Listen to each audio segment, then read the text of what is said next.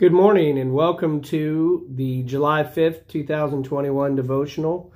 Title today is Listening and Waiting. Two things that most people in life have a real tough time doing, and certainly something that we have to learn as Christians. It needs to be a big part of our Christian faith and our Christian walk is to listen and wait on God for His discernment and for what He has for our life and for the decision-making process. This morning, I want to ask how many times have you been dealing with spiritually that you need an answer to something? You need to know where to go, what direction to go, where God is leading you. Then I will tell you that we have to learn to listen and we have to learn to wait on God and His timing and His discernment and His ways and not our own. We want everything right now. We need to know discernment right this minute. Tell me exactly what you want from me. But we learn how to walk closer with God when we have to rely upon Him for everything and have to rely upon Him for the answers. And so we have to learn to be patient and wait on that. But that's just not a character trait that most people in general like, and certainly not most Christians. With that being said, I'm going to give you a quick little study here today, hopefully, because I'm sure that there are many of you out there trying to get an answer to something. You need an answer for what it is that God has for your life or has for the life around you, the situation that you're a part of. You just need discernment to know exactly where God is leading and exactly what God's answer is for your life and for the path that God wants you to follow. So we're going to start out today in the book of Habakkuk, and we're going to be in chapter 1 and verse 2. And before I read that, I want to tell you, if you've got time after this devotion, go back and read the entire book of Habakkuk. It's only 3 chapters. It's not very long, but very, very informing to a Christian and non-Christians about how to understand that God has a plan and He has a purpose and He has a way of making a decision about something. And where we may be in one respect when we start, when God gets done with us, then we're totally different on the other side as long as we submit 100% to Him. So spiritually, you may be in a dark place right now. Physically, you may be in a dark place right now. And this is where Habakkuk was spiritually at this particular moment when he starts off the book. There is a difference at the end of the book, which is why I'm telling you to go ahead and read the whole thing when you get a chance. But this is the only part we're using this morning.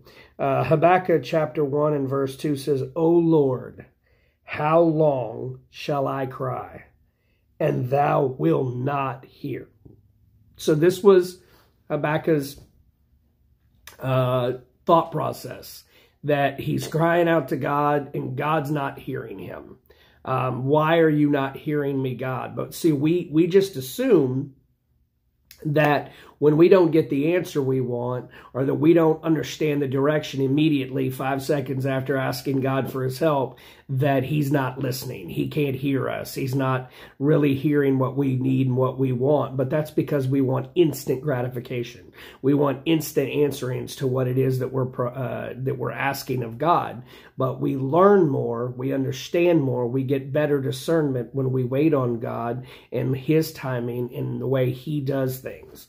So the next, we're going to change over to Psalm, and we're going to be in 37:7, and it says, Rest in the Lord, and wait patiently for Him.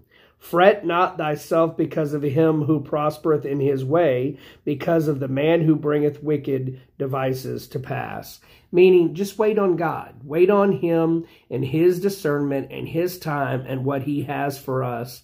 And God will bring about the understanding of what you need. He just may not do it in the time that you're looking for. He may not do it in the speed that you're looking for, but He'll do it in the perfect right time, exactly when you need to know the answer.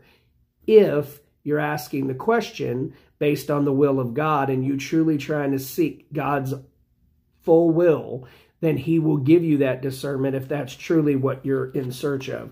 A lot of times when we ask God questions, we ask God already having decided what the answer is. And then when we don't get discernment on that, we're frustrated because we're like, well, I know that's what God has, But no, maybe it's not what God has. That's why you're not getting the total understanding and discernment of what God has for us. So we a lot of times go into a situation thinking we already know the answer. Well, certainly it has to be this in our heads. Therefore, we ask God, but we ask God in a way that says, I've already made up my mind. I already know the answer. So just confirm with me what I already know is the case. That's not the way God works. He may work that way every now and then for you, but 99.9% of the time, it's going to be you coming to God with a contrite heart, an open heart, ready to listen to what God has, not having made up your mind, not having decided, so that God can make up your mind for you through his absolute discerning will, that you can follow it and know, hey, this is exactly what God has for me. Maybe it takes a week. Maybe it takes a month. Maybe it takes 2 months. Who knows how long it's going to take? But know this, as long as you are praying, that you are receptive to God in the direction that he has for your life, you will get the true answer. You will know the direction God wants you to go. And in the meantime, it gives you a chance to stay as close to God and as ever ready to listen to what he has to say. The last verse I'm going to leave you with this morning is going to be Jeremiah 33:3. Jeremiah 33:3. And remember this as a Christian, when you're in a dark place, when you're asking God for discernment, when you're listening, when you're waiting, when you want God to give you the answer, Jeremiah 33:3 says, call unto me, and I will answer thee, and show thee great and mighty things which thou knowest not. But that verse says a whole lot more than just call unto me. That verse means if you call unto me with the right heart, the right spirit, with the right discerning will for God's will, not discerning your own desires or your own thoughts or your own ways, but desiring God's thoughts and God's ways and God's will, he says, call unto me. Meaning, I call unto you, God. I ask you. You're the one that knows the answer. You're the one that knows exactly what's around the corner. So please show me exactly what you want. And I'm not going to make my mind up. I'm not going to be decided about something. I'm going to let me know exactly the direction that you want me to go. That's unfortunately just not what we do in life as Christians or non-Christians. We just want instant answers. We want an answer and that's it, even if it's wrong. I just want an answer. I want to feel good about the decision I made and I want to move on. Well, if you want to feel good about the decision that you're going to make, call unto me and I will answer thee and show thee great and mighty things which thou knowest not. Call unto God, seek his will, have an open heart, ready to follow his will wherever it might lead, even if it's the answer you weren't expecting, even if it's the direction you were not ready to go, even if it's the will that you did not believe was going to be the right will of God, but it turns out that it is. The minute you get that understanding, you follow it, no matter how difficult it may seem, no matter how different it was from your own personal views about the situation. You follow God wherever he may lead. That's how you find the true will of God. That's how you follow him wherever he may take you. And that's how you know exactly that God is in your corner. He is leading you. He's guiding you because you are waiting and you're listening. We have to listen to the Lord direct our path. Thank you for listening this morning. I hope you have an incredible 4th of July, or 5th of July now. I hope you had an incredible 4th of July yesterday, enjoyed your holiday, and celebrated independence. And I hope that this week you go out and you celebrate the Lord Jesus Christ and the independence you got when you accepted him as personal Savior and the blood that he sacrificed on the cross of Calvary for our true freedom and our true absolute freedom from sin. Not because we're no longer sinners, but we're free from the penalty of sin. So if you have not accepted Jesus Christ as your personal Savior, please do so before it's everlastingly too late. Thank you for all that you do as a church body for me, and as you're listening to these devotionals and those that are not members. Thank you for coming every week and listening to every one of our men who do these devotionals. We pray that they are exactly what you need to get you through your week, and pray that they're exactly the information that God needs to bestow upon you and your families. God bless you. We love you. I'm going to dismiss us in a word of prayer and have an incredible rest of your day.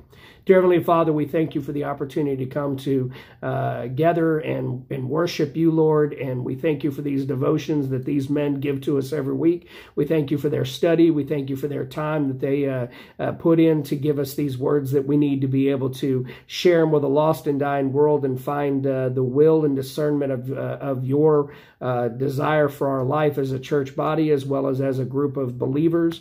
Lord, I just pray that if there's somebody that comes into our path today that we have the opportunity to tell you about Jesus Christ and they don't know you as personal Savior, that we would say or do or give them the information that they would need to discern that they need to be saved and that they need to follow you and that they need to put their faith and trust in you alone. Thank you for loving us. Thank you for guiding us. And thank you for protecting us. And we ask all these things in your precious name we pray. Amen. God bless. Go be Christ in somebody's life today.